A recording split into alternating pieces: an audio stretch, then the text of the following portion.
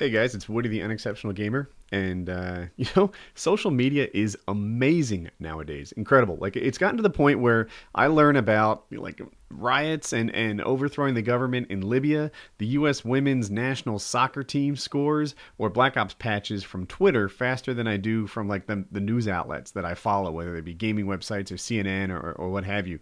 So I want to thank you guys for all the guys who write me on Twitter and say, you know what, Woody, what's in this new patch? Do your video about it. We want to hear your analysis of the patch. I appreciate you guys. Love it. I'm glad you brought it to my attention. And I looked at the patch. I looked at some of the details of what's behind these bullet points.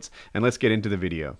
The first item, this is one of those rare, I guess, glitches or security things that I've actually seen that I've been impacted by. It's addressed an issue with attack dogs causing them to warp under rare circumstances. I have both seen the dogs go like super fast and get their kills, and I've been in lobbies where my teammates have complained, like, what just happened? That dog, did something insane. So it looks like they've got the attack dog warp speed all resolved, and that's a good thing. The next two bullet points are pretty similar. Fixed an exploit allowing players to purchase locked classified weapons. These aren't really cool weapons, nothing really amazing. It's the weapons that you get when you buy all the other weapons like the G11 or, what is it, the Spectre? I don't even remember what, the MPL, the last submachine gun you can buy. People being able to buy that too early. And fixed an exploit that allows players to get above 15th prestige using combat training player match menus. And I didn't even know about this one. I have noticed a lot of high prestiges, and I wonder if that's related or if it's just that time of the year in the game's life cycle where people are starting to get to that level. Probably a combination of the two. But I went online, I did some searching, I did a little research, and found videos that taught me how to use that glitch. And it looks like it's patched now. No, I didn't use that glitch. You'll see I'm still first prestige like always. But I do research when I make these videos for you guys. Otherwise, I'd just be reading the bullet points. So yeah, they were able to go into combat training mode and somehow impact your multiplayer thing, and that's all fixed now. The next one is improvements to spawn system. Now, I wish I knew what this was. Treyarch has a mindset where they don't want to tell you exactly what they changed about the spawn system. Really, what they do here is they feel like if they tell you exactly what changes they made, then you wouldn't be forming an opinion based just on how much fun you're having. Instead, you'd be forming a more like intellectual as opposed to emotional opinion, and that's not what they're looking for. So what they do is they keep it a secret. They'll just say tweaks to sniper rifle or tweaks to spawn system or improvements to this or that, and they rarely tell you all the changes they made. So the case is no different here. I did a bunch of Google searching. All I found were just repeats of this same thing. I've checked all David Vonderhaar's and all JD 2020's tweets for the last month. They have not exposed what changes they made to the spawn system. I can tell you what I hope it is. I hope it's changes to the spawn system in demo. Because in demo in particular, the spawns have such an affinity for like your own bomb or your own starting spot that it doesn't matter if there's like napalm laying on it. It doesn't matter if there's a guy camping behind you ready to knife you the millisecond that you spawn. You'll just keep doing it again and again and again.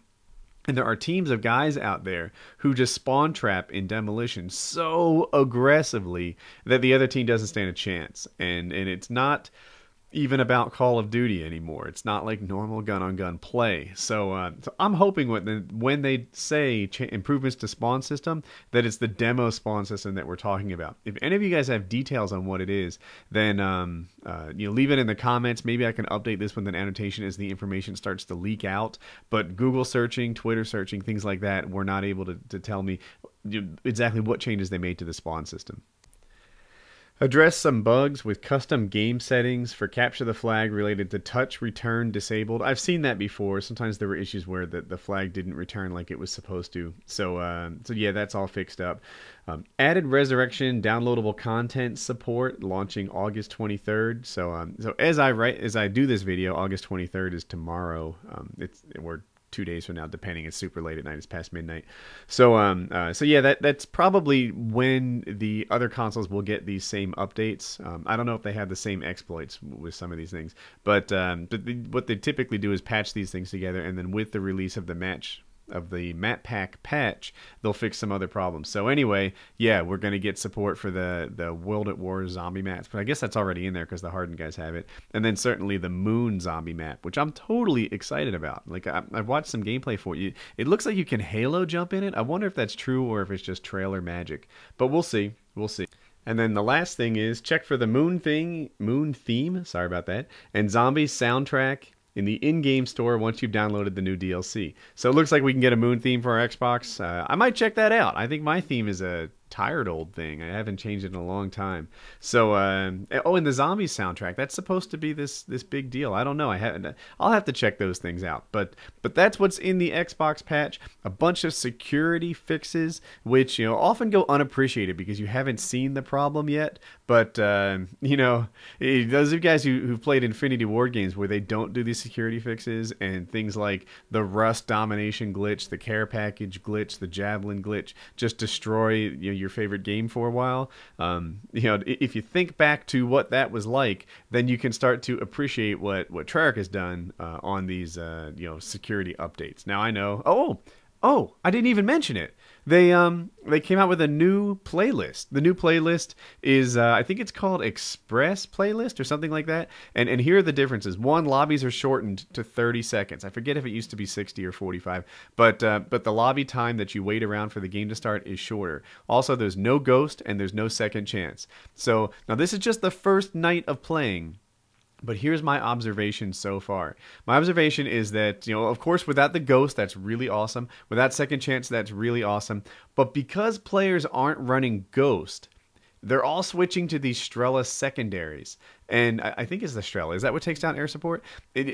Team Art was just on fire tonight, and he was getting chopper gunners in every single game. Chopper gunners and dogs, like 5-6 games in a row because the guy's a man. Anyway, he was getting like 2 kills with them because it seemed like every lobby that we ran into, because they can't, run with Ghost all the time and not worry about air support, the change that they've made is they've started carrying anti-air secondaries instead of pistols or whatever. So that's a new thing, and it's interesting. A lot of gamers like to think that they are master game designers. Like, dude, I've played Call of Duty a lot. I would be fantastic. I would totally help you. I'm a genius at designing games. But, sometimes you have to throw these things out in the wild to really see what the effect is. I did not anticipate everyone running Strela secondaries, although it sounds obvious in hindsight, when you took away their ghost. I've often thought about the fact that only giving them pistols as secondary makes them more likely to run Strela secondaries, like happened, in Black Ops, right? In Black Ops, because the secondaries weren't as strong as like shotguns or machine pistols, people run Strelas a little more often. Well, it turns out when you take away Ghost, they run it even more often, and that might impact which air support is best for the Custom Express playlist. Maybe something like the Bomber class or Napalms are going to be smarter ideas, or the Sentry guns with no Ghost. Those seem like smarter ideas than something like an attack helicopter, because those things are dropping out of the sky like flies. So anyway, I hope you enjoyed this extra long patch update, and have a nice day.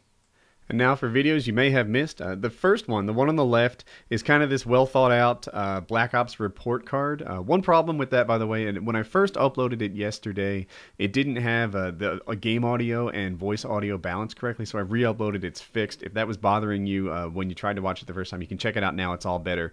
And then on the right, so a few days ago, I tried to do a video letting you guys know about the Black Ops Modern Warfare 3 perks, and it got like a strike, and then I give an update on how the strike on my channel was handled and stuff like that. And I also do a review of 9 Songs. It's a movie on Netflix Instant Streaming, and it's like the dirtiest movie you'll ever see on Netflix Instant Streaming. It's pretty much high class porn, I think. I kind of gave my review on how I felt about watching what is a real movie with real actors and genuine plots and like the whole thing with like sex in the film. So 2 good videos. I hope that you guys enjoy the review, the kill streak update, the whole 9 yards, and take it easy until next time.